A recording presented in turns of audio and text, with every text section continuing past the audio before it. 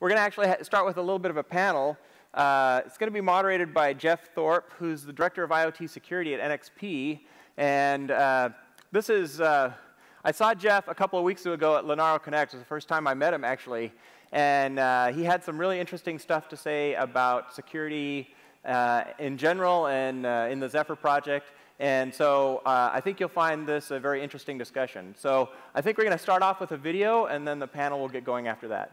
So let's go ahead and do that. Security is a big challenge for the Internet of Things. You can't avoid it. We're talking about people's homes, security cameras, and health information, and infrastructure like roads and buildings. If people don't trust that they're secure, they won't deploy IoT devices. And that's why the Zephyr project is an RTOS designed with security in mind for small footprint IoT devices.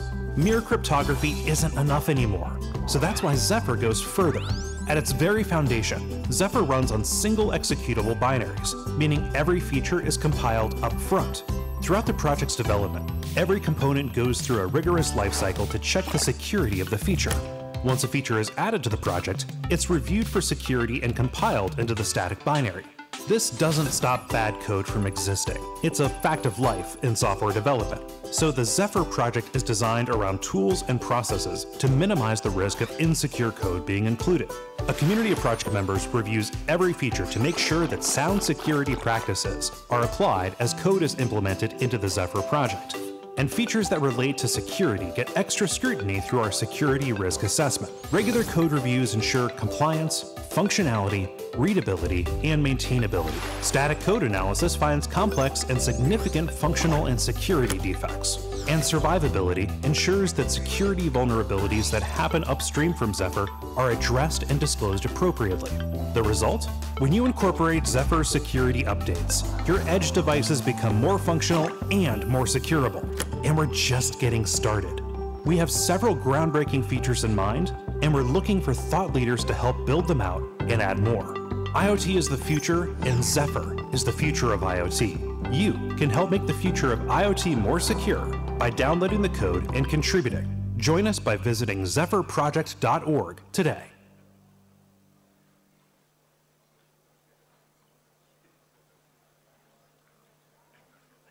Hi, everybody.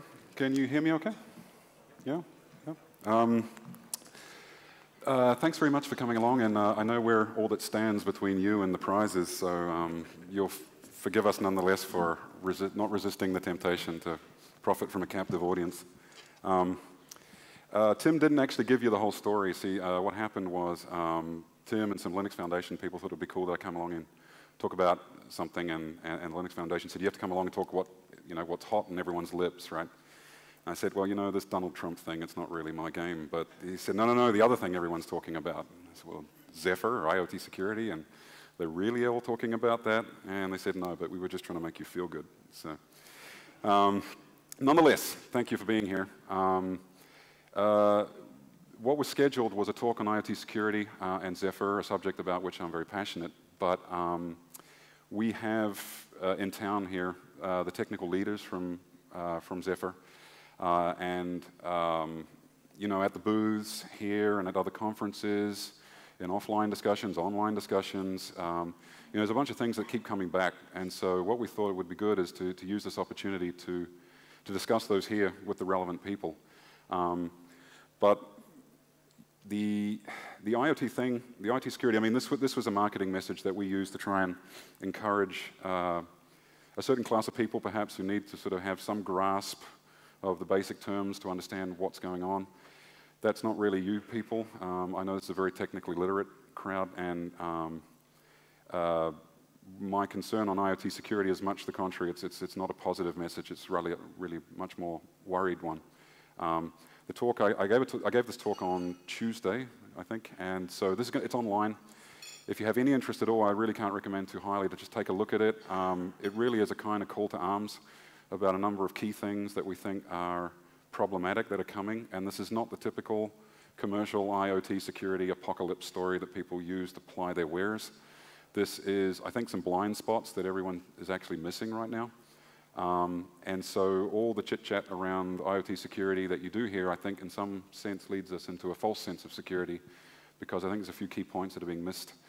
So again, if you have the, the 50 minutes to lose, please take a look at the talk. It's, there's some material in there that we care about, and to be clear, we're not trying to say Zephyr has the answer to all these things, or that Zephyr is the answer, or that we're better than anyone else at this stuff. It's just that there is some stuff there that we want to be part of addressing that needs to be addressed and is not being sufficiently addressed.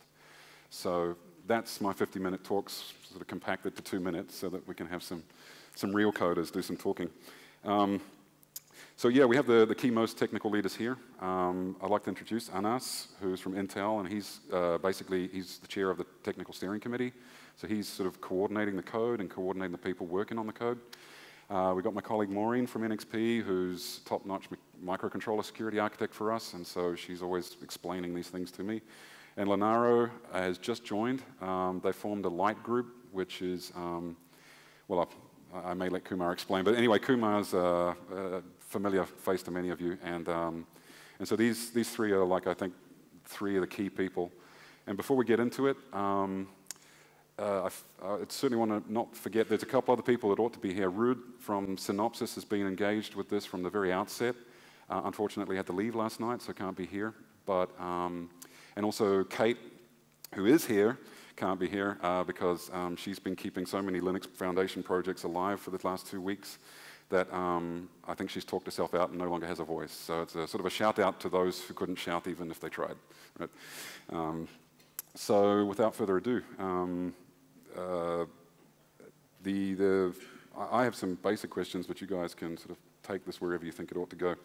So yeah, there's sort of recurring themes that come up, and I know the key one that keeps coming up is that, there's this caricature, right, about standards, that the good thing about standards is there's so many to choose from, right? The RTOS landscape is a little bit the same. There are so many different RTOSes out there, and everyone and their uncle seems to be building one. And so is the solution to build another one? So I guess that would be like where I'd like to start this off, is why another RTOS? Okay, so thank you for the introduction. Why another RTOS? Obviously, when we started looking at the problem that we had at hand, we looked at what's available out there, and we were not able to find anything that would give us something comparable, for example, to Linux, something that does not have any specific direction or distinction, and something that would basically drive innovation. We didn't find any project that has governance. There are many reasons out there related to licensing and ownership and innovation again, and fragmentation within the projects themselves that existed out there. So the idea was actually to take something. Obviously, Zephyr itself is not a project that was started from scratch. It's based on something that already existed. It's just we modified it in a way that would fit the needs for what we think is best for IoT and the plans that we have in terms of security and so on. Cool.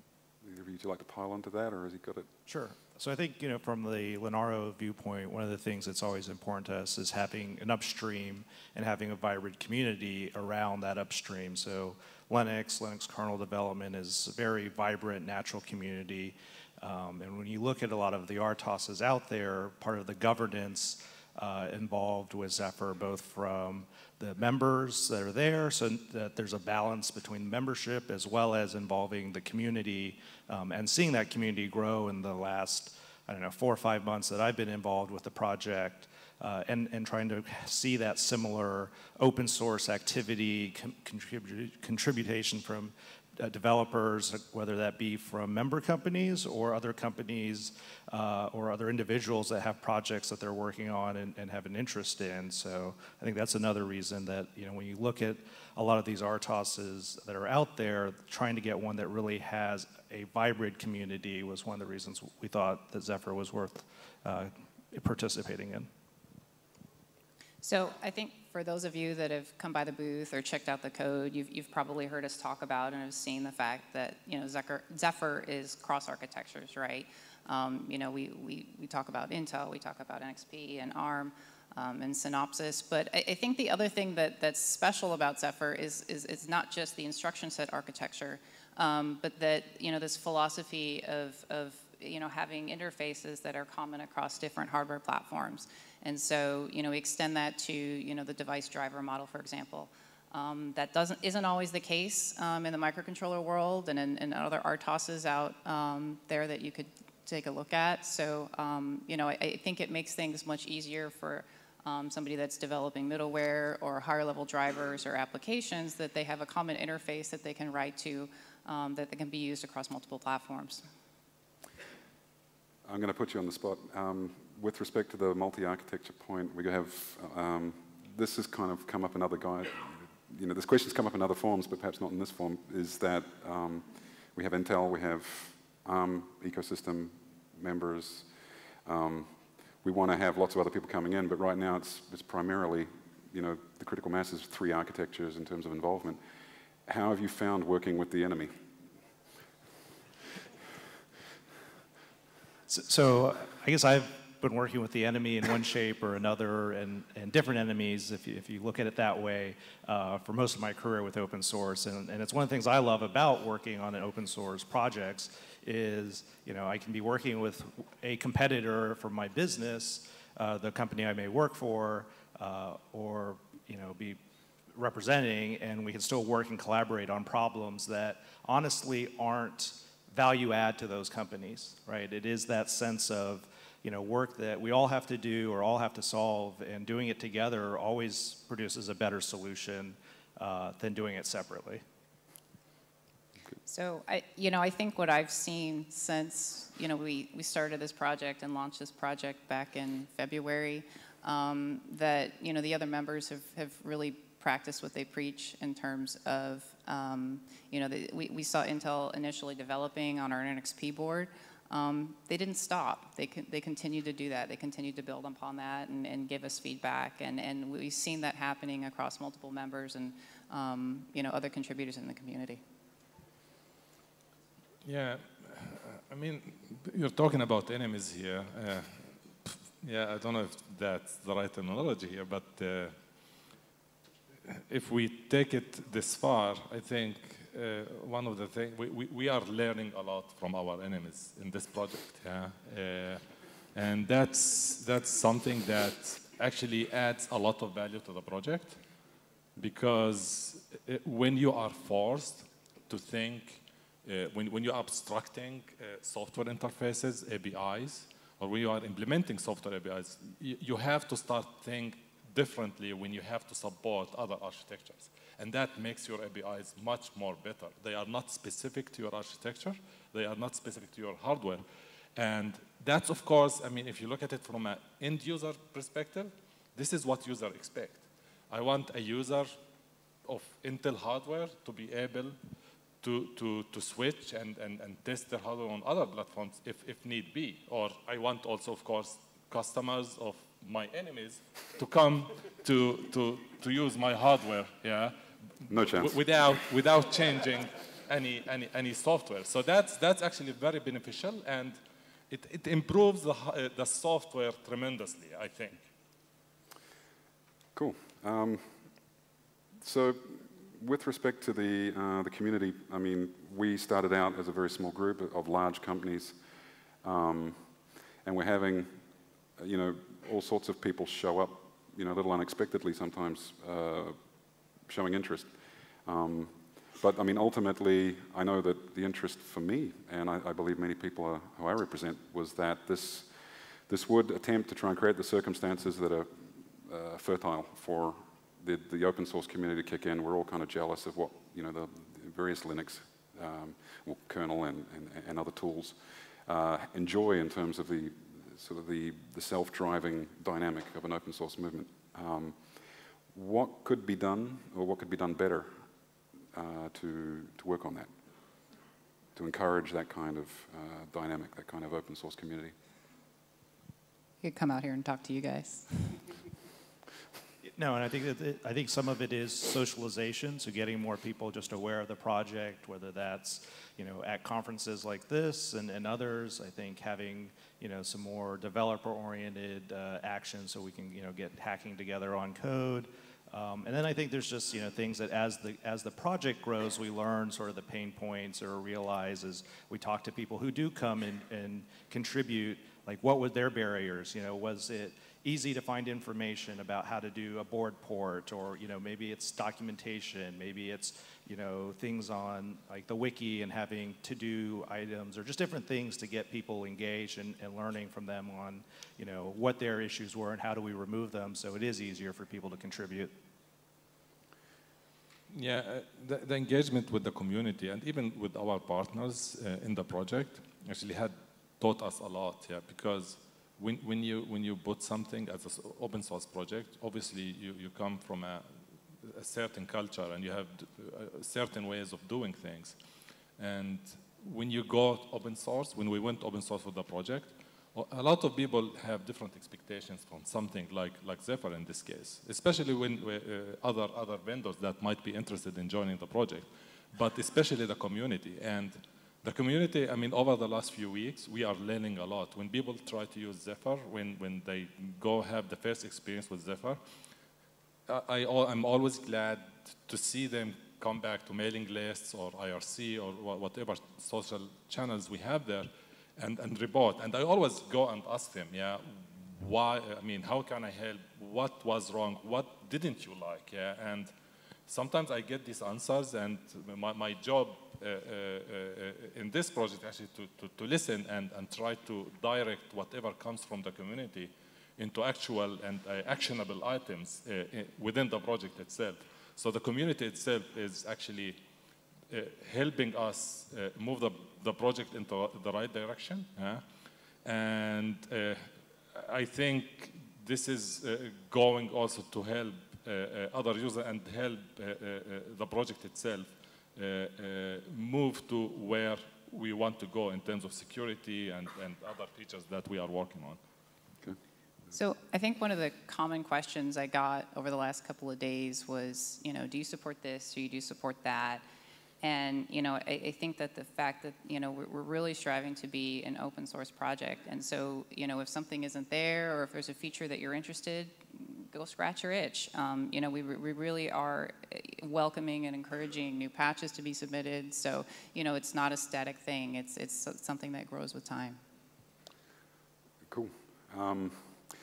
If I may, I mean, we all work on lots of different stuff, but if I could make maybe a show of hands for people who would say that there are more Linux developers than, say, RTOS developers. Right, okay, that's what I suspected. I mean, with respect to the security angle, I won't rehash my other talk, but I mean, the key concern I have there is that there is a difference in culture of security around device security and network security, or logical security. I mean, there's a static versus dynamic. There's all sorts of ways those areas of computing are very different. And IoT and microcontrollers are being dragged kicking and screaming into the networked world as part of IoT. So that is a necessary and difficult adjustment.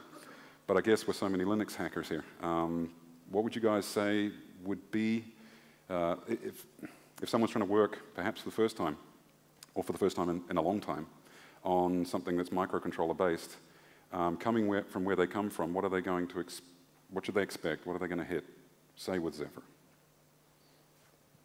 So, I mean, I came from that world, so I, been kernel hacking for 10, 15 years, I don't remember when I started, on PowerPC and coming into Zephyr. And so it was, one of the nice things about Zephyr is since it utilizes the kernel kconfig and build system, that was it just had a natural feel just to get it going with it. So that was kind of, an easy transition in that respect. And then it's just kind of going through the code and looking at it, and it has at least that feel or similarities in some respects to kind of Linux and so forth. So that was an easy transition for me to make.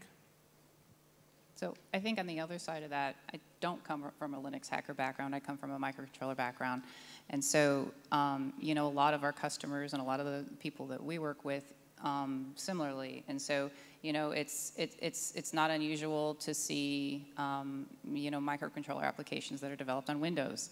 These different proprietary tool chains. And really, another big important thing is, we're very resource constrained in terms of memory, in terms of performance. And so I think, coming down from the Linux world into the microcontroller world, you'll see things in Zephyr where, we put a huge emphasis on code size and keeping things optimal so it can fit into some of these small microcontrollers.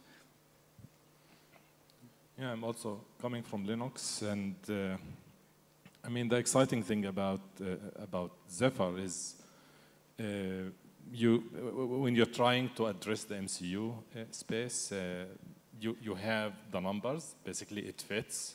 When you try to do that with Linux, and we have been trying actually to squeeze Linux to fit in MCU class devices, and that's a journey that a lot of people have to go through, depending on what they are trying to do, and usually it ends without any success there, especially if you are trying to target 8K of devices. Obviously, Linux will not run there, of RAM.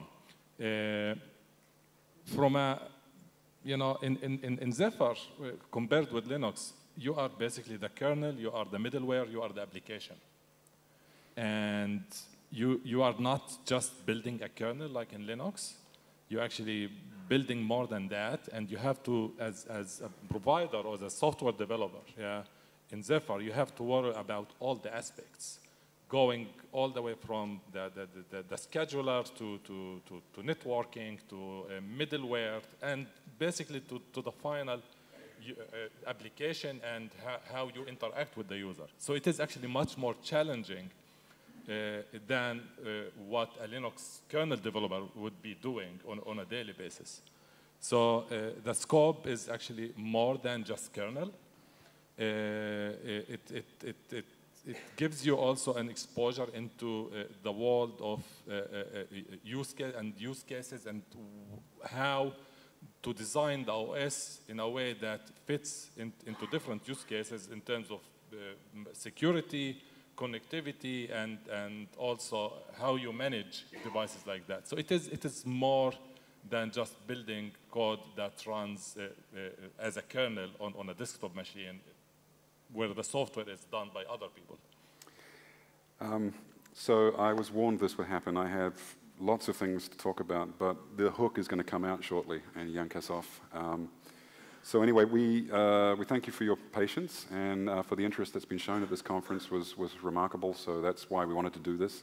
And sorry for the late change to the schedule. So please come up and see us. We're going to stick around a little bit here.